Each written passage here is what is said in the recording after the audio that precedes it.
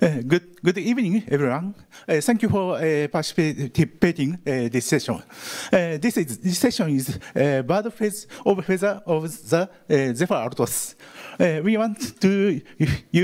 want you to participate this session. Make some noise. Please relax.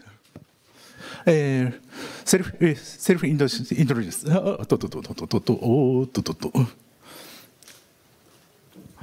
I am Hiroshi Tokita. I am working at Fujitsu for embedded Linux programmer or supporting staff. All thing is as described. This photo is taken by Yamaguchi-san, AJ member. Not photo is my smart for me. Please, I want to do more smart. Please. Yes. Is this working? I guess not. I'm Hiroshi. I'm a CEO of Space Gives. That's a company creating a spacecraft using Zephyr. And I'm a embedded Linux developers and open source programmers and an Emacs user. Any Emacs users here? All right. And I'm a train runner. Okay. Let's go next.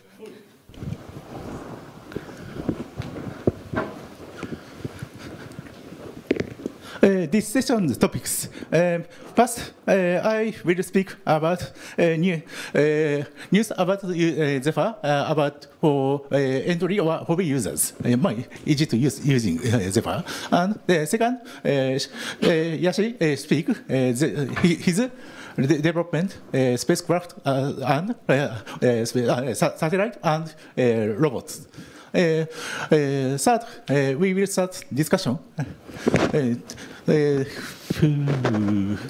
as described. And fourth, I will ask for some person to these topics, Zephyr's future and prospect and challenges.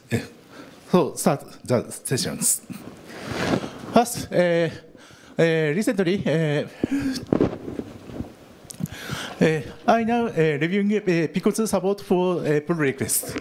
This review a bit framed, but we now discuss the final topics to approve.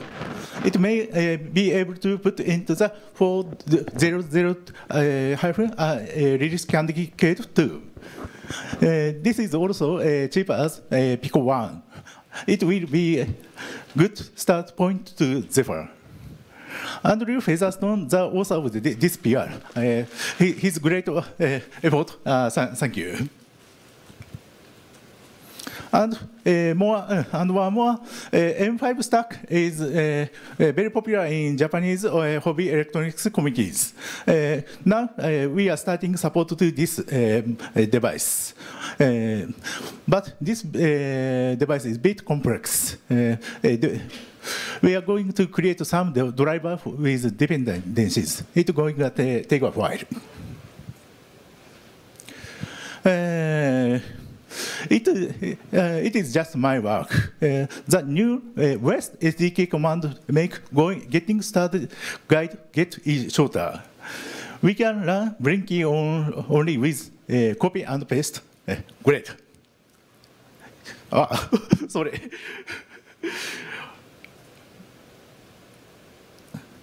This is M5 stack. It is very popular in Japanese hobby electronics communities. Also, China and Taiwan, East Asia regions. And Zephyr release candidate 1 is now tagged a few hours ago. Pico 2 is dropped from this. And Zephyr West SDK command happened to recent for the version 4. It make simple the getting started guide. Very everyone not obstacle to running the Blinky.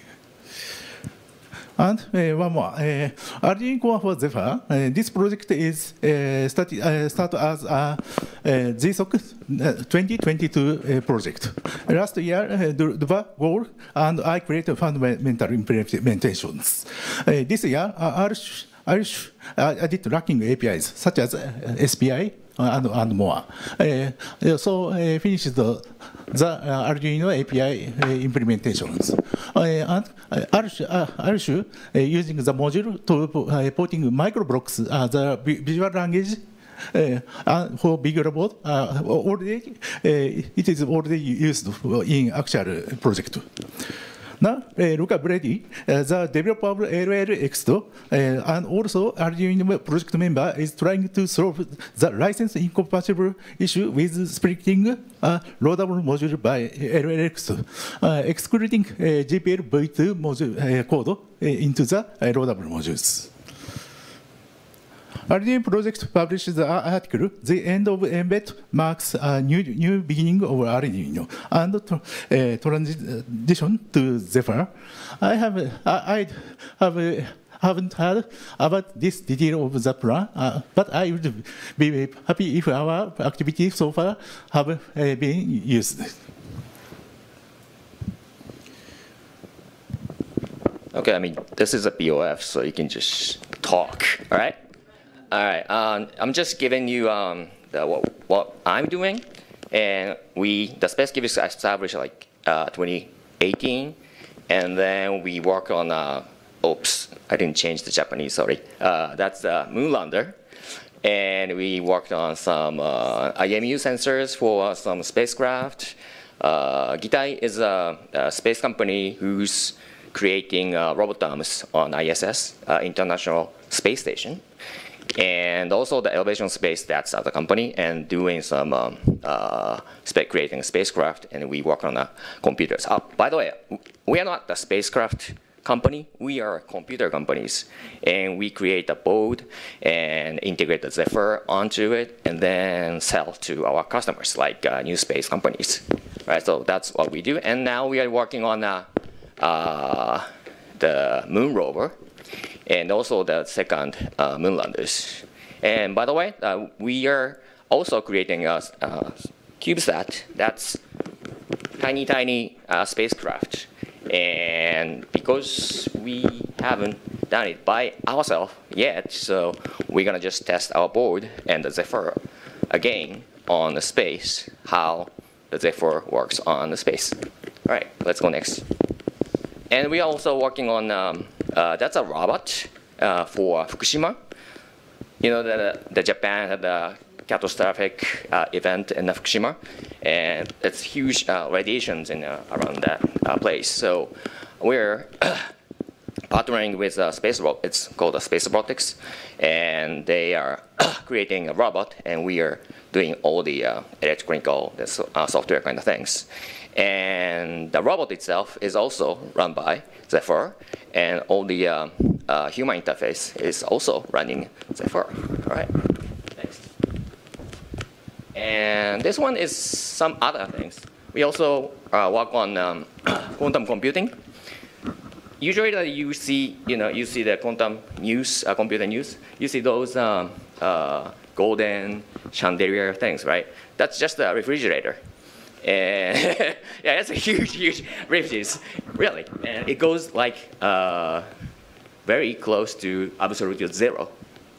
But that one, we haven't, running the Zephyr on that thing yet. But all the data or qubit has to be read from that refrigerator into our ordinary temperature room. So what we do is put a huge FPGA on it and put the high precision DAC, that's digital A analog converter, and also the analog digital converters, and run the Zephyr on the FPGA. Run the FPGA. No, wait a minute. We put the FPGA and put the soft-core CPU on the FPGA, and then put the Zephyr run on that soft-core CPU. And you control all the DAC and the ADC in real time, and retrieve all the data from a qubit and just send it out using the Ethernet and what was the name of the protocol? Oh, damn it, I wrote it. Something, not the QMTQ or whatever. Yeah, something like that. Okay, next. All right, that was Start discussion. We introduced that we can use Zephyr for various projects such as from hobby electronics to space explorations. What would you try to create using Zephyr? Is there any problems it could solve? Please let us know your thought. Also, if there are anything else you'd like to talk about related to Zephyr that's not on topics, please raise your hand. And more. This is Halloween season, so I will throw a snack brought yesterday with a Zephyr sticker. Trick or treat? No, trick or contribution. So if you want the Zephyr stickers, just raise your hand or whatever. He's gonna just throw at you. Let's start. Also, we have the kites. Oh, you which one you want? The snack? Oh no. I have a suggestion/question. Sure. Want a kite? Okay, so there's some. I'm just wondering if something like this exists. Are there any books for kids that relate to how to get started with Zephyr? Because there's out of the CNCF, they did this really nice children's book. It talks about Kimani the giraffe, and it's really great for helping kids understand AI. They do a little bit of Scratch programming. They learn about a bunch of CNCF projects like Kubernetes and other things like that. And is there something like that that's meant for like a non-technical parent who has an 8 to 12-year-old? Not that I know of. Kate, do you know? No, I don't know anything directly from like the giraffe, etc. But their microblocks project is designed for starting to work with computing, and it's now ported and using Zephyr on the microblocks. Kathy Giori has been pretty good about adopting that, so I'd say that's a starting point, but we certainly don't have the approachability that CNCF has spent some time pulling together. Okay, because I can try to help to either make connections or try to help to kind of contribute, but I'm fairly new to Zephyr, and so I'd need someone who really understands like what's doable and reasonable and stuff like that. But I also need to see who I can pull in from the CNCF or that sort of educational side, because I think it could be super fun to do. I can introduce you to Kathy and to Benjamin. Okay, great. We got the one intern this autumn, and she has been working on some project in the NASA and stuff like that. Anyway, she was introduced to Zephyr, and the hardest point she had was kconfig and device model in the Zephyr. So it's gonna be quite. I don't want to say any negative things, but I'd like to see those kids' books. Kconfig in kids' books.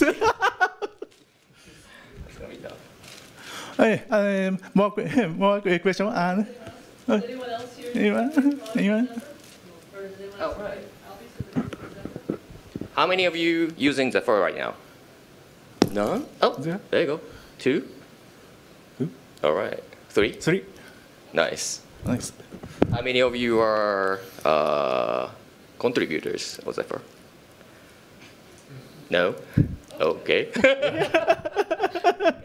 Zephyr is, I think Zephyr is easy to contribute project because small patch is okay, and small device such as like sensor and more simple device can be commit and making a pull requests.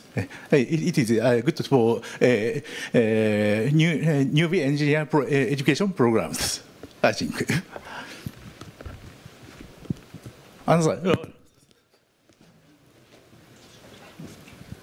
So I came here really not knowing, like, I have two questions mainly. Why is Zephyr different from other microkernels? I believe it had to do with like some level of compatibility with Linux. And why is, where does Zephyr fall short of Linux currently in use cases? Zephyr is not compatible with Linux at all. Okay. It's totally different system. But we have implemented many good things in the Linux kernel to the Zephyr. I mean, the simple one is like coding rules.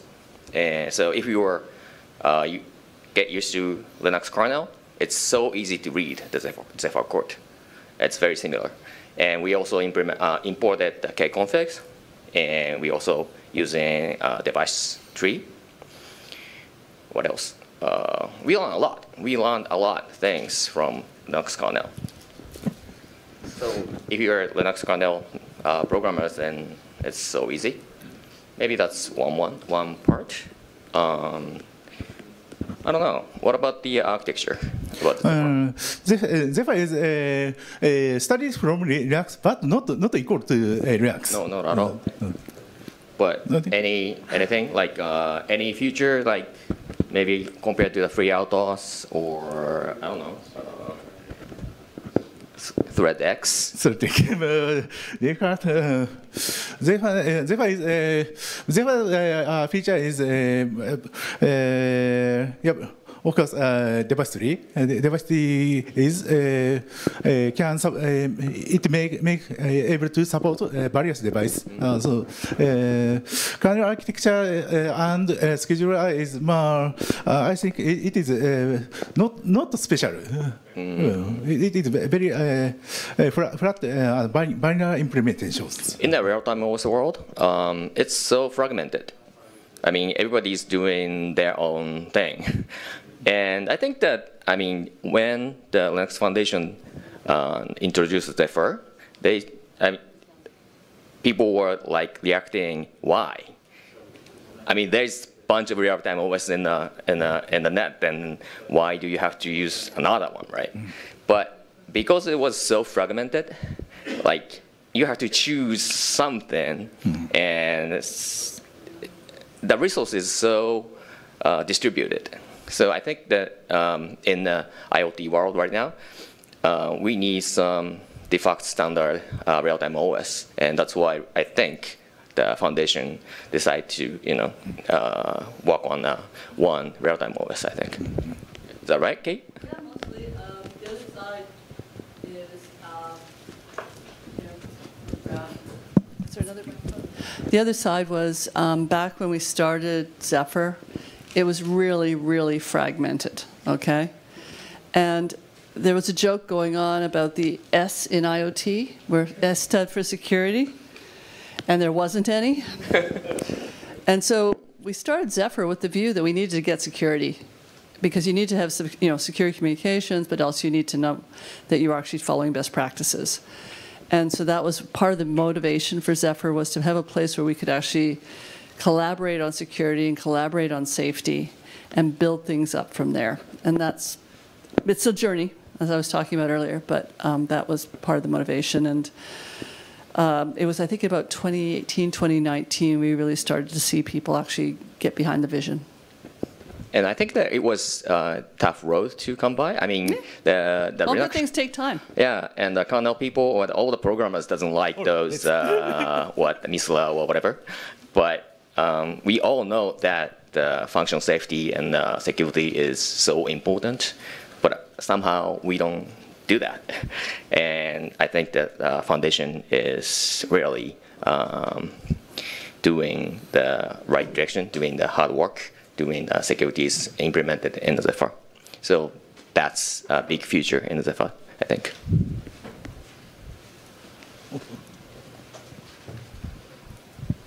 Hi, this is Benjamin from Siemens Mobility speaking. I have the question going into the direction of ThreadX because you just mentioned it. Since they're also looking at safety and so on, how do they compare to what Zephyr is doing right now? Do you know about this? Sure.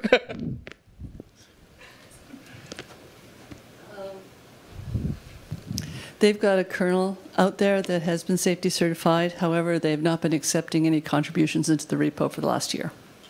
So it's not evolving. And the Eclipse Foundation is busy, just formed a ThreadX Alliance to try to see if we can get a funding pool to take the certifications.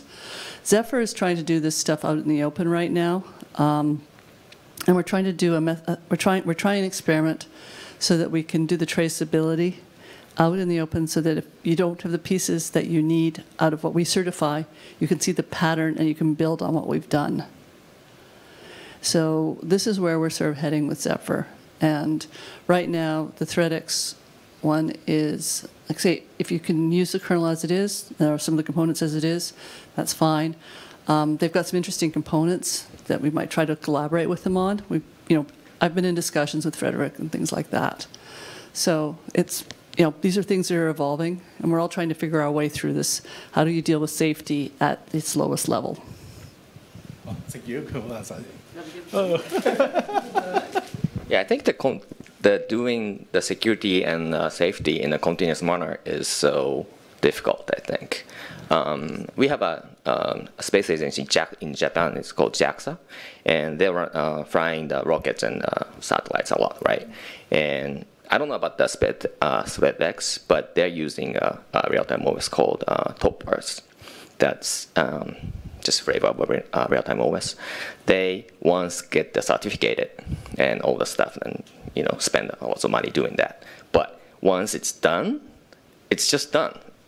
It's just frozen like that, and just keep flying the rockets with exactly the same hardware and exactly the same software.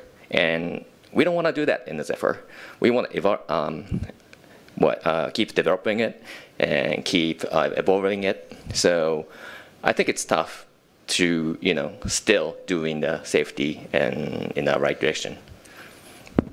Okay. I think safety is sometimes trade-off the easy to development or anything I benefit. It is very difficult choice. Now, Zephyr is very fast and quickly grows. It is sometimes cause trade-off, I think.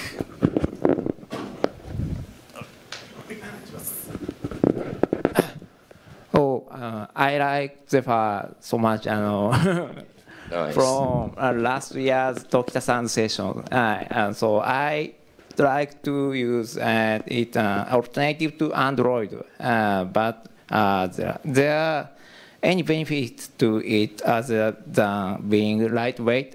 So Android's reference board is so expensive. And so this guy. What was the question? Android board? Zephyr. Zephyr. I would like to use Zephyr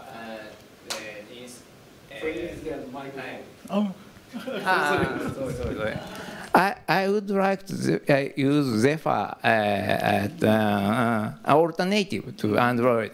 Zephyr is too lightweight and to use easy for me. Okay. Most significant difference is, I think, Zephyr is single images systems. So it is easy to maintain and update and fix security for and any other things is simple. So Android is very difficult and complex systems. So I'm working for development Android system. It is very painful and most cost to maintain. Every automotive company also facing the problems and obstacles.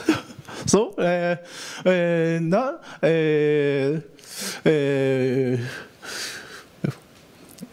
Sorry. Automotive industry also interesting to using Zephyr. Here is AGL member is here. I want to do opinions.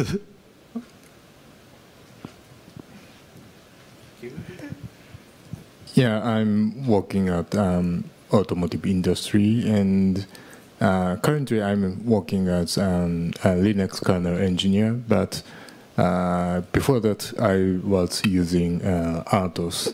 The name is Itron. It's really famous RTOS in Japan. And in my personal opinion, if there's still RTOS engineer in Japan, then they will not be familiar with open source nature. And so not only the problem will be not only Zephyr is not famous for those people, but there is a big, huge barrier to join into the open source project. So yeah, and is that a reason why we don't have many Zephyr engineers in Japan? I think, yeah. And yeah, I'm not sure, but yeah. And also, I have a question. I don't know why, Zephyr is so famous in Europe or, any other regions than Japan, but yeah, I'm not sure why, in Japan, it's like this.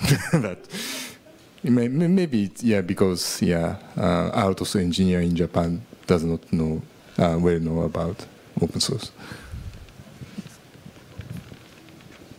So if there's some Japan local community and they can start discussion in Japanese, that will help. Yeah. Thank you. So this summer, I invited to presentation for such as Japanese embedded industry communities. So they are also interested in Zephyr, but they don't how to communicate with open source communities. I think it is a very big chance to inviting Japanese traditional industry engineer to open source communities. I think to involve them. Yeah, the space industry is also so closed. I mean, it's changing. I mean, the NASA is already using Linux to fly the helicopters on the Mars, right? So it's changing, and it's already changed. But the Itron thing, right?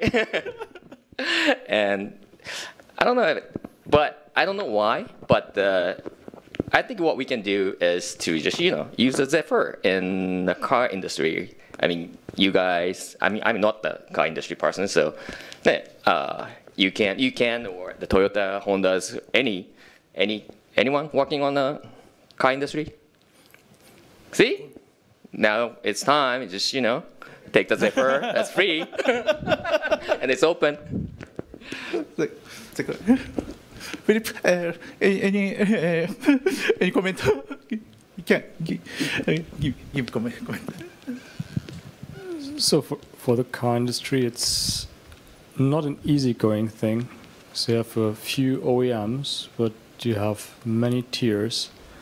And as a tier, it's very hard to replace something and propose Zephyr because there's a high ecosystem dependency on existing solutions, and the dominant solution is AUTOSAR, which has one major distributor having more than 50% penetration, I would say, in the market. I don't name it because it's a competitor of us. Nevertheless, it's so tightly coupled that you cannot even take an AUTOS application and bring it to any other OS. So it's really a lock-in ecosystem from 15 years ago, which still has good, nice things on the stack or so, but you see really it's coming. So I just came from a 2-hour workshop to discuss how we can make use of Zephyr in automotive. We're discussing with AGL, bring it forward in ELISA. We have, I know at least 4 OEMs which are considering Zephyr.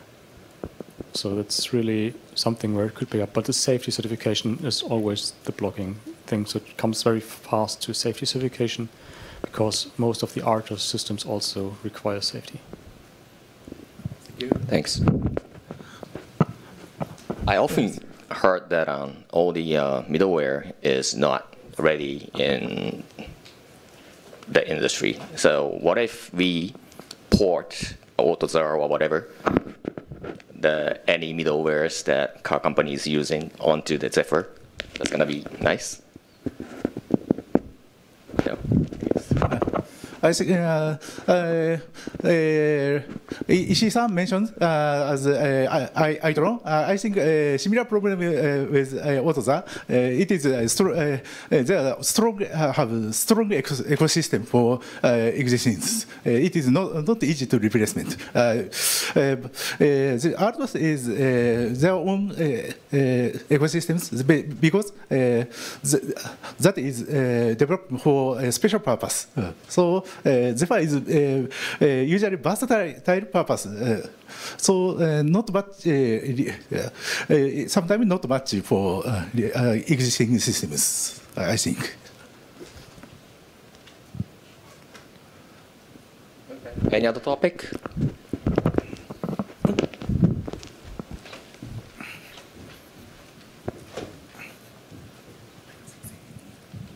Thank you for your presentation. And I think one reason why Zephyr is not famous in Japan is come from lack of device support. Lack of device support? Lack of device support. Really? I think. We have tons. I'm not using Zephyr right now, but 2 years ago, I tried to run Zephyr on my M5 stack. At that time, only thing I could do was printing "Hello World" to serial device. I flew the Moonlanders 2 years ago. And at that time, Zephyr didn't support M5 stack display device or audio device, so I could not use M5 stack. So my question is that now Zephyr supports M5 stack full features or not? I don't know. Does it support full stack? Currently, no. I investigating to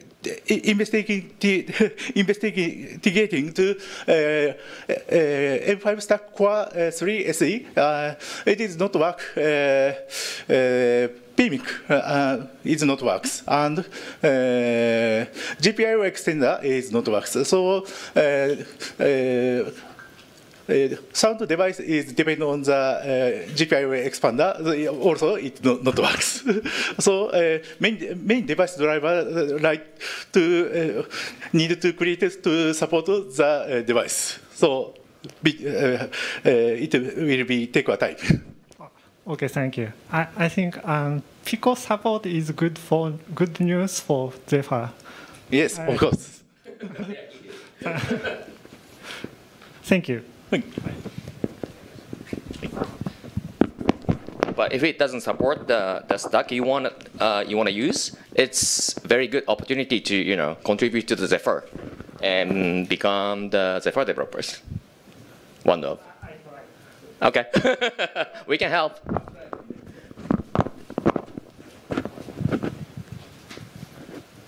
All right, we only have like 5 minutes, so one more question maybe? What topics or whatever? This I will speak this topic. Already can speak a lot of comments. If anyone thinking this topic, firstly, thank you. So, the back of my shirt, we have 100,000 commits up in the repo. I do not know any other embedded project out there that has that many upstream commits. Feel free to correct me, please, AGL folk, if you know of something in Yocto or something like that. But so I think our challenge right now is to keep scaling, okay, and to make it accessible. Getting into more and more market segments. Like I say, we're busy building out our ecosystem and putting more options available. But yeah, there's gaps still. There's certain things like there's a lot of things I'd like to see added, but it's going to take developers wanting to put them in to make it happen. Zephyr's pretty much being used a lot by the startup culture. And I think that's kind of what you're starting to see, where there isn't the safety right now. So things like trackables, innovative solutions that really have to be concerned about power. Zephyr is a good fit today. And I think it's going to be, the big challenge for us is going to be going after safety, as has been pointed out. We are seeing it being used, though, in the things that aren't popular, like, the pumping out the wastewater tank on the trains, checking the switches of the railways. We just learned about one, actually, last week, where they've got Zephyr on the switches to do predictive maintenance, to check things that, have to sit there and have battery life. It's being used in the high-power electric grids, and it's sitting on those grids, checking the resistance of the wires for 5 years and sending signals in case it's been hit by lightning too much and it wasn't going to, you don't want basically the wire burning through and, setting fires to things. So they've got this type of application. And like I said, when you have to basically go up in a cherry picker to change a battery, you really want the battery to last a long time. And so these are places where Zephyr is being useful. So things that the challenges for us right now are going to be along the lines of continuing to keep our quality high, quite frankly, improving the traceability so we can go after safety properly. I think that's the biggest challenge. And anyone who's interested in this area, like I say, we meet every week roughly in the safety working group. And if you want to start helping us with the traceability, if you've got background in safety, you want to help us with traceability, we've got a mechanism figured out, and we just need people to help write requirements and help basically link this stuff. So those are the things that are top of mind. And there's a lot of the security certifications we'd like to get after too. I think we should be able to get them. It's just a matter of someone doing the work. So those are what I'm thinking about. Okay, and so thank you. Thank you very much. So I also think security and secure is a big challenge on Zephyr. And the Zephyr's common challenge and obstacle and our personal challenge and obstacle is we can solve with the Zephyr, such as firstly commented person educational programs. It is very impressive use case, I think. Oh, red card is raised. Today's BoF is over. All right. Thank you for attending these sessions. Thank you very much. Thank you very much.